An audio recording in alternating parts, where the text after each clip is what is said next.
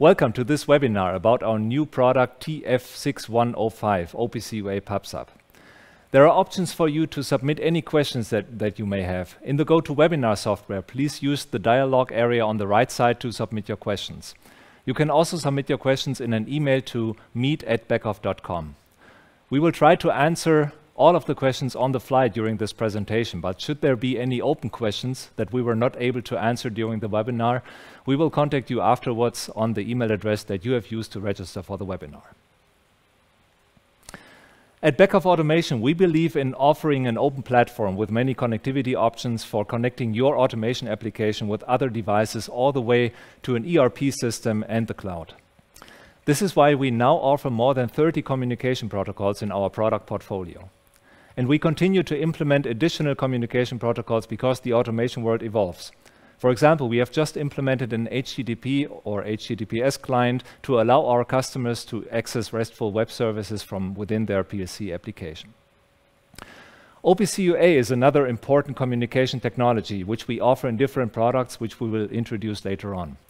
During the last few years, OPC UA has seen a very high adoption rate across different industries, and it can be seen as the standard that enables industrial interoperability with integrated security mechanisms and information modeling possibilities.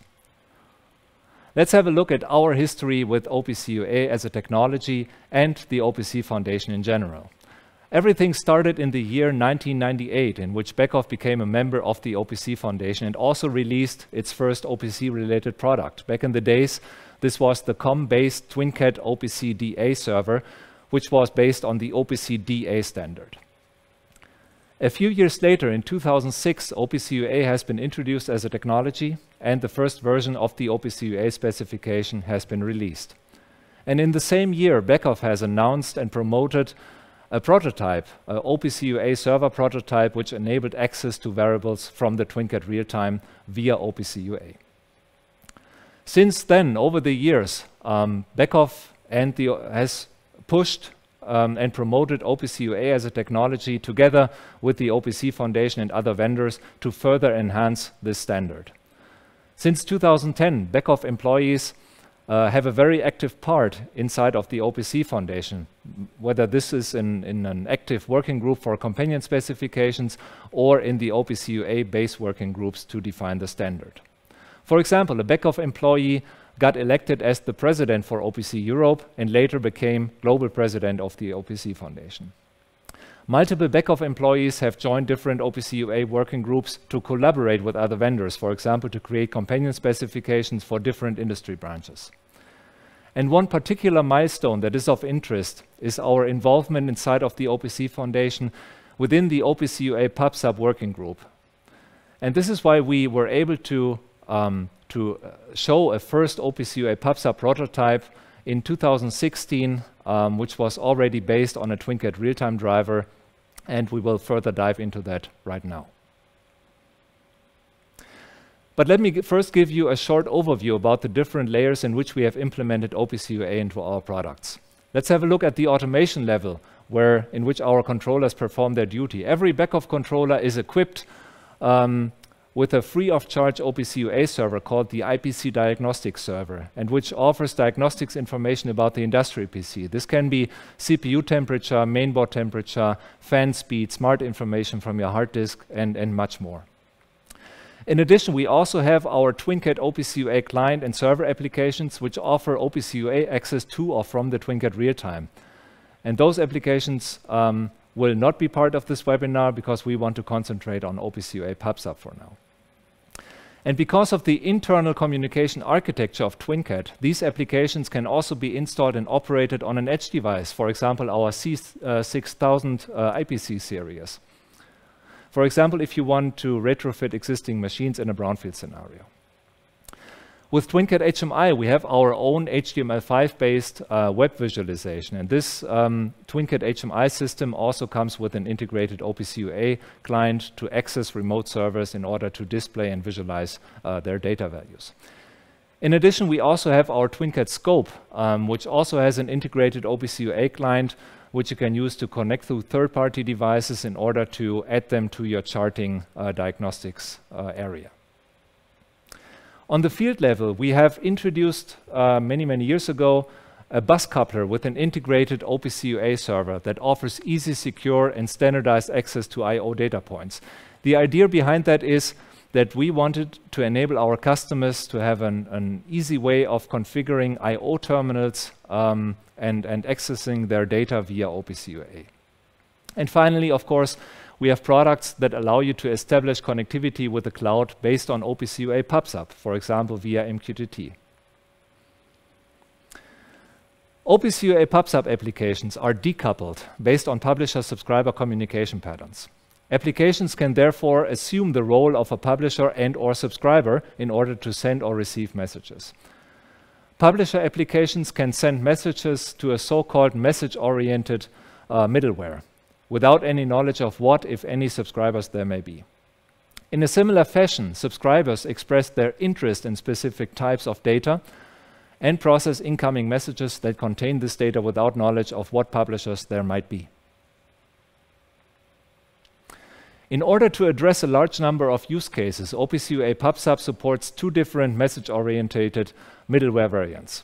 The first variant is brokerless, which means that the message-oriented middleware is based on the network infrastructure that is able to route datagram-based messages. In this variant, publishers and subscribers usually use datagram protocols like UDP. Here in this example, you see that the address information is using a UDP multicast group in order to exchange messages. The second variant is broker-based, which means that the message-oriented middleware is a message broker that is responsible to route messages back and forth. Publishers and subscribers usually use standard messaging protocols like AMQP or also MQTT to communicate with the message broker. In order to support both efficient communication on the wire and easy interpretation of the message content by other applications, Pub sub not only specifies a binary data format, but also an ASCII-based JSON data format. The JSON format is also specified and included in the OPC UA Pub sub specification.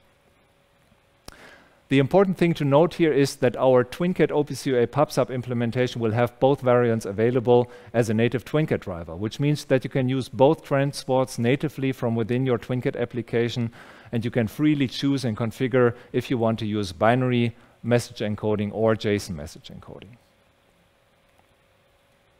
So how does this look like in TwinCAT? So first of all, you need to add a so-called OPC UA real-time device, which can be found in the TwinCAT IO device list. So right here you will see, okay, I have a category called OPC UA, and below that you will find the real-time OPC UA device. After that, you can decide whether you want to add a publisher or a subscriber module. And the corresponding settings page allows you to set different parameters for the communication. For example, you can choose which transport protocol you would like to use, whether you want to use UDP or MQTT for the communication.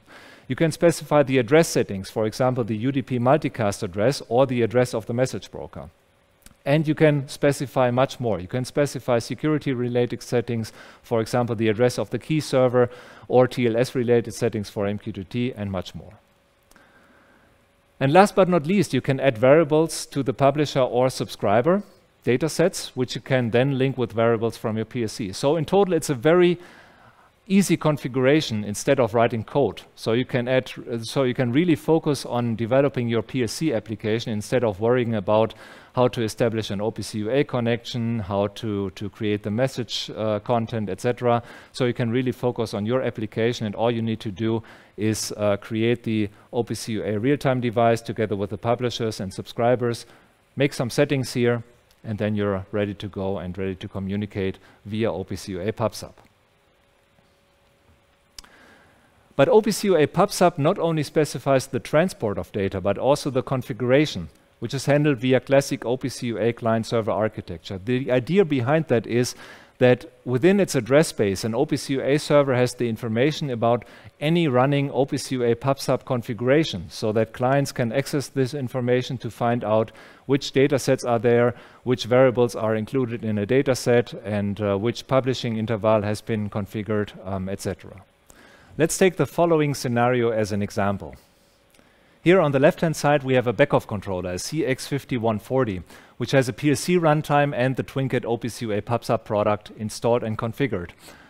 The OPC UA PubSub driver should act as an OPC UA publisher via a UDP multiclass group.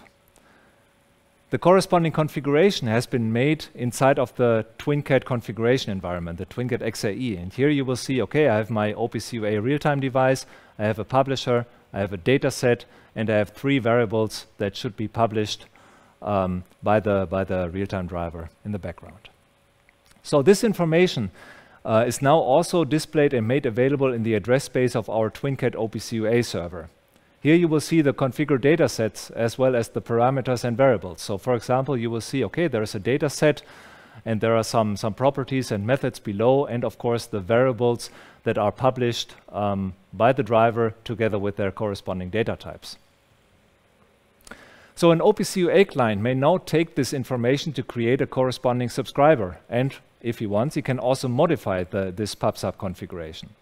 So for example, here our third-party device can act as an OPC UA client, read the PubSub configuration from our server, and then create a corresponding OPC UA subscriber that is subscribing to the dataset that's getting published.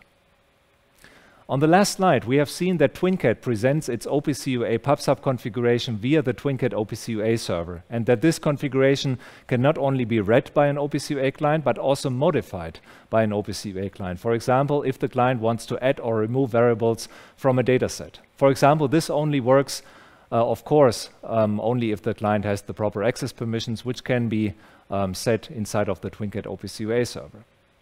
So the next question would be how to scan in remote OPC UA servers that maybe have a PubSub configuration available in their address space. So in this example, we have a third-party OPC UA server that has the information about the publisher. So that is also publishing information via OPC UA PubSub. So in the address space of the server, you will see that there is a published data set and that there are 3 variables that are getting published by the publisher device. There's 1 variable which has the data type float, 1 variable with data type int16, and 1 variable with data type int32. So within our TwinCAT OPC UA PubSub product, we have created a so-called publisher discovery control. And using this control, you can connect to the remote server and select the detected publishers so that they are being added to the process image of the OPC UA PubSub device. So in that case, a corresponding subscriber device is added to the TwinCAT configuration. And you see that here. We again have our OPC UA real-time device. We have a publisher, a subscriber below that, and we have the data set that this subscriber should subscribe to in order to receive the variable information. So everything is happening automatically, and again, you don't have to worry about developing any fancy OPC UA code or anything. You can really focus on your PSC application. So right now we have only covered the M2M communication part of OPC UA PubSub, meaning that the communication happens mostly within local network boundaries, for example via UDP. But I would also like to give you an example on how communication with the cloud could look like based on OPC UA PubSub. In this example here, I have a backoff controller that runs TwinCAT together with our TwinCAT OPC UA PubSub product. The product has been configured to publish a data set containing 3 different variables, and you also see a screenshot of the PLC application here. So basically, it's just 2 counter variables, one of type int, one of type lreal, and I have a Boolean variable that's just toggling every PLC cycle. So the publisher device should now connect to the cloud service AWS IoT Core, which is a managed MQTT message broker service on Amazon Web Services. And in this example, we want to use JSON as the PubSub encoding. So as an MQTT client that subscribes to the data, I have used AWS IoT Test Client, which is a web-based MQTT client that can subscribe to the data and display it here on the AWS Management Console.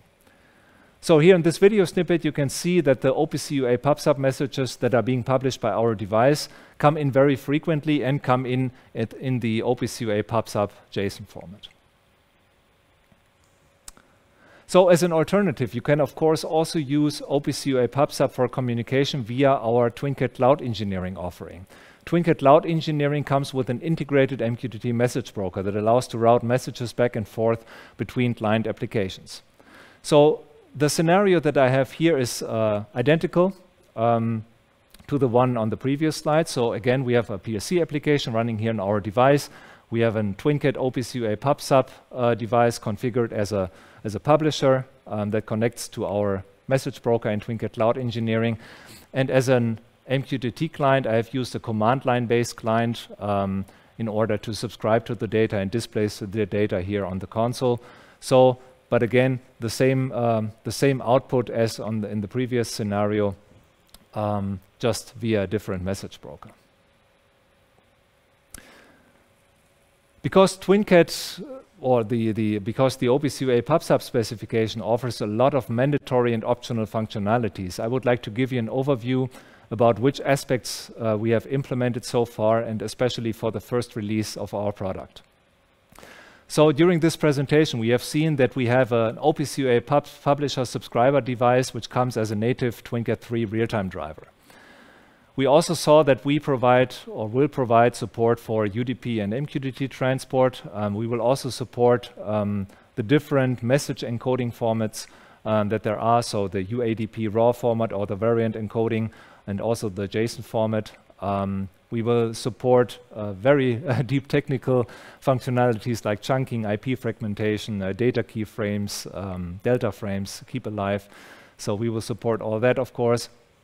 We will also support the pub sub security. For example, if you want to sign messages or encrypt messages, we will support that for pre-shared secret and a local key server. We will support MQTT versions 3.1.1 and also 5.0. We will support the TLS for MQTT security. And of course, we have also seen during this presentation that we will support the OPC UA Pub sub configuration interface in our TwinCAT OPC UA server application. So the most interesting question for you probably is, okay, when will this be available? When will this be released, this new product? So the release will be together with TwinCAT 3.1 build 4026, which is expected to arrive in the first quarter of 2022. So at this point, I would like to thank all of you for joining us for this webinar. I wish you a wonderful day, and see you in the next webinar. Bye-bye.